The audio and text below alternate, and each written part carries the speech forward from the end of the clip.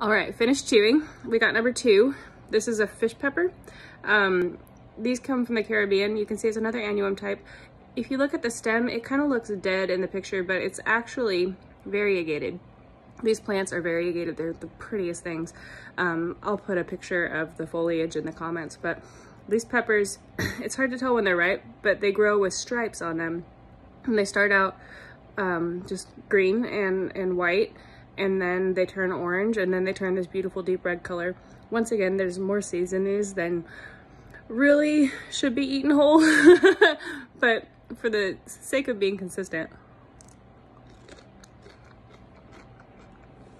So these are about jalapeno level heat, but they're very, very flavorful.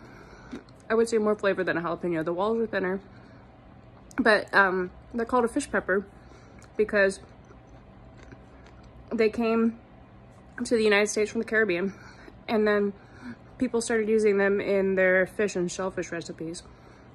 And I'm really excited to try to make a fish sauce.